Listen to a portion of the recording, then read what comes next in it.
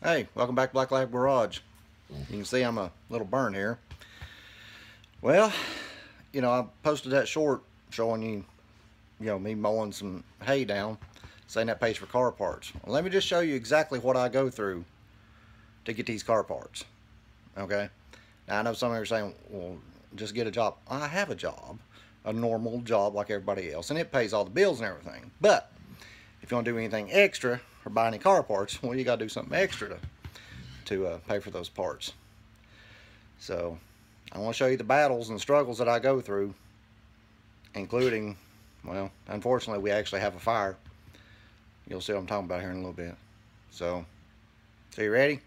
Come on, let's get into it. Want to say hi, baby girl? Baby boy, you want to say hi? Yeah, that's good enough.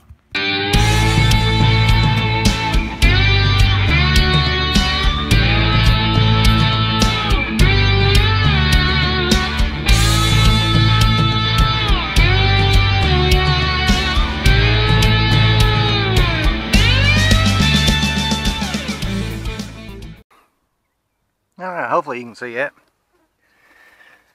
Well, let's hook this thing up. These things ain't no fun to hook up. This one ain't as bad as some of the older models. I've got one of the older models, to be honest. Well, the older models take Jesus and all his disciples to hook them up.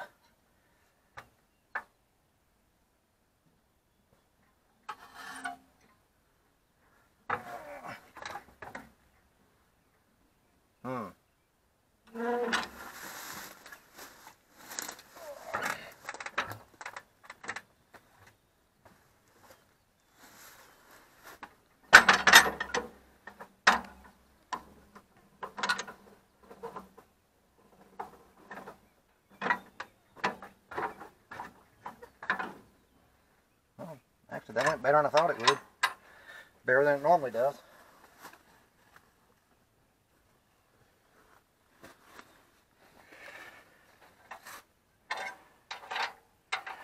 Have I mentioned it's hot out here? It's like 93 right now. It's been cloudy all day till I come out here. I was trying to get the talk link in.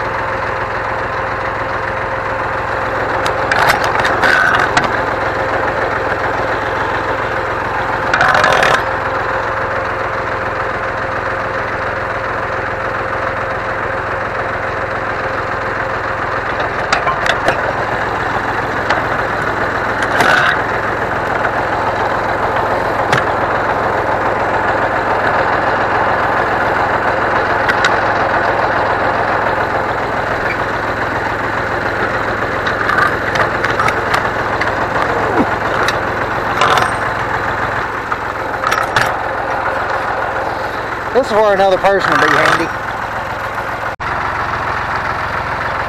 Now, this piece right here has to go under your left arm. This piece right here goes on top.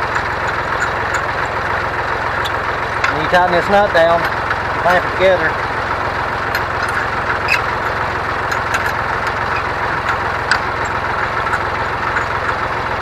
This is actually what makes the cutter bar lift up off the ground. If you don't fasten this, you can't lift the cutter bar up off the ground. You can lift the frame of the mower,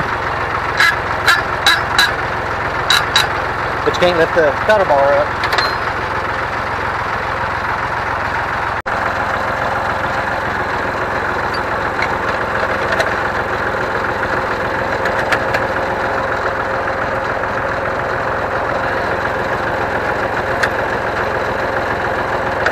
Well, hallelujah, sound the trumpets, I got it.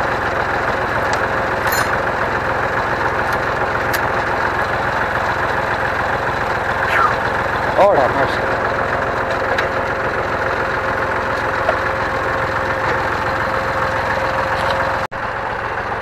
If I mentioned it's hot out here, I look like this, and we ain't even got started yet. I got that crawling in my eye. All this just so an animal can eat. And they're not even my animals.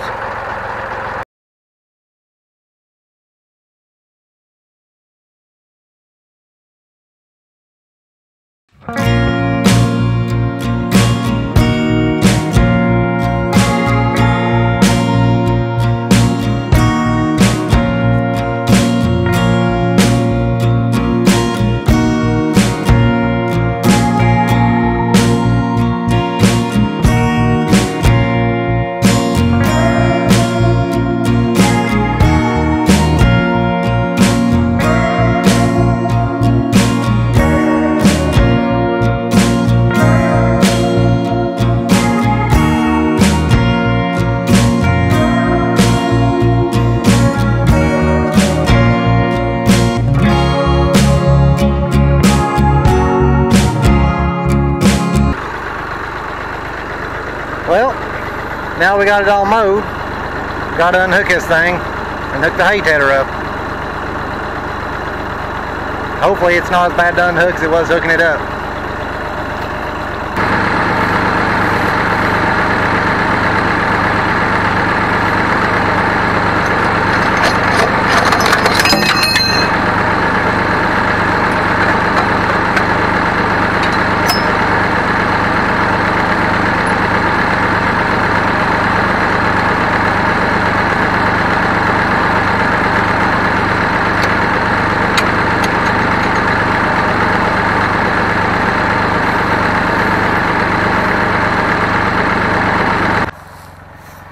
See, the reason we're doing this, that thing will fluff it up to where air can get underneath it, because it's pretty dry on top, but now what's down underneath is not that dry. And this will flip it around and fluff it up to where what's green will end up on top, and the sun will dry it out and air can get to it and go under it. As you can see, we've got quite a bit to do. So, let's get to it.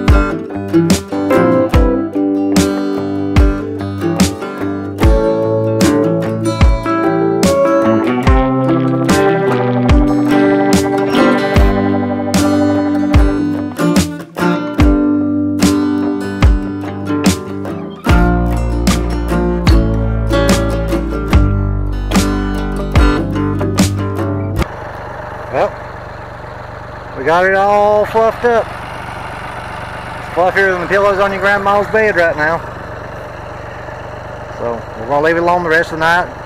Come back tomorrow. I'll see you then.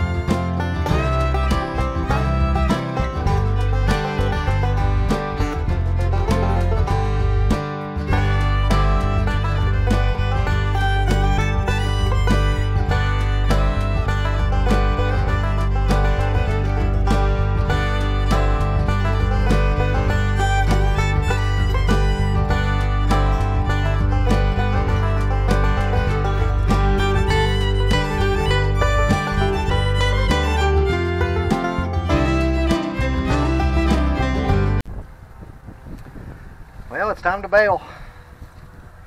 Well, actually, I didn't get to bale it yesterday. I baled a little bit of it, and it come a rain shower for about 10 minutes, just enough to ruin everything. So, had to come back again today. So, this is as old school as it gets. This round baler is a Massey 450, otherwise known as a Vermeer 504C. It's the same baler. Vermeer built them for Massey Ferguson, paint them red, and put their decals on. It's absolutely basic, no frills. Manual tie. See? Pull the rope. And that's how you tie it.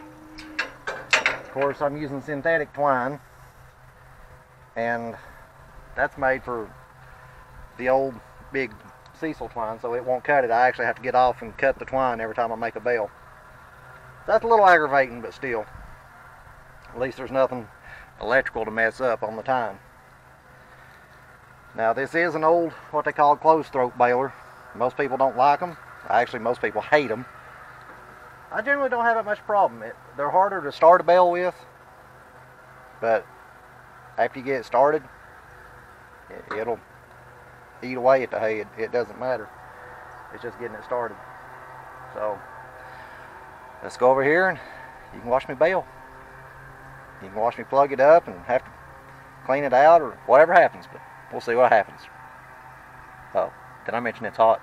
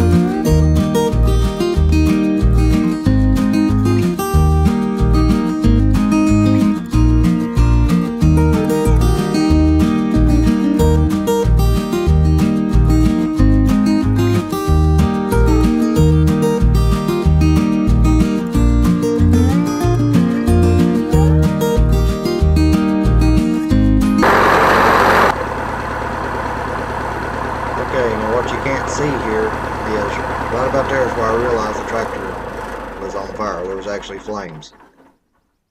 So I got on the tractor. I didn't want to catch the field on fire since I was straddling a windrow right there. And I was smart enough to kick the tractor out of gear and let it roll down in between windrows where it wouldn't catch the hay on fire and then catch the field on fire. In case you're wondering what I'm doing here. And you can already see some of the smoke coming back off the tractor. So after that, what I done is I jump off the tractor and take my knife out and cut the lower radiator hose in hopes that the water or the coolant would keep the flames down until I could get to the truck and get a fire extinguisher. And you can see the smoke come back there, and there I go for a fire extinguisher. Run, Forrest, run!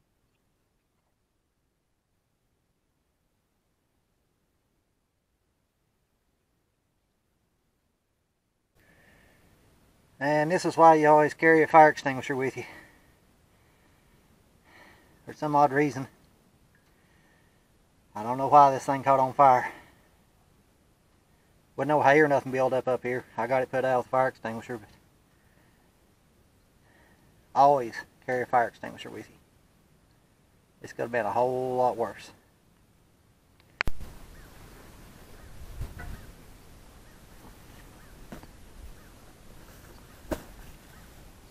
Did you really think a fire was going to stop us? Nope. I don't give in that easy. So instead we're going to do it old school today. We're going to square bale. This is a New Holland, I can't even talk. New Holland Hayliner 68.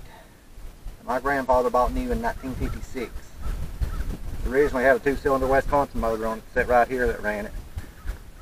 Then when he bought that 165 Massey new, they traded the motor for the power takeoff shaft assembly on it. This thing is so old that the plunger in here that packs the hay runs on wood slides. I actually pulled the plunger out and made new slides for it and rebuilt the knotters. So it's a pretty good baler actually. Even though it's older, it runs like a sewing machine.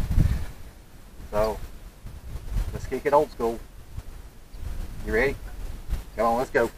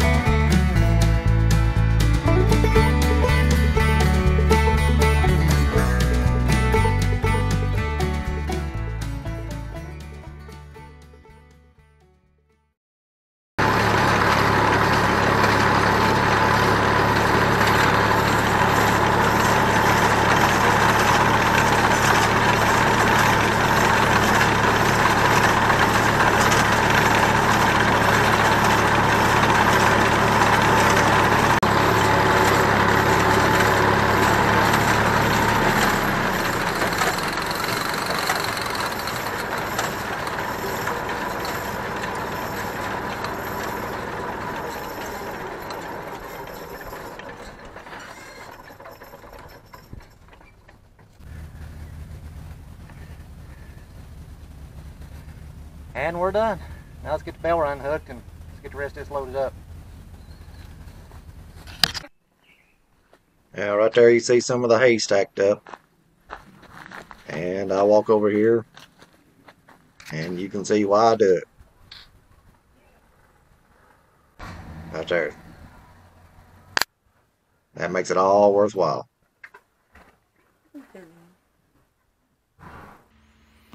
Well, you see what I go through just to make some extra money to buy car parts and feed some animals. Of course, the way things went, we ain't gonna make too much this time, but it is what it is. Take the good with the bad.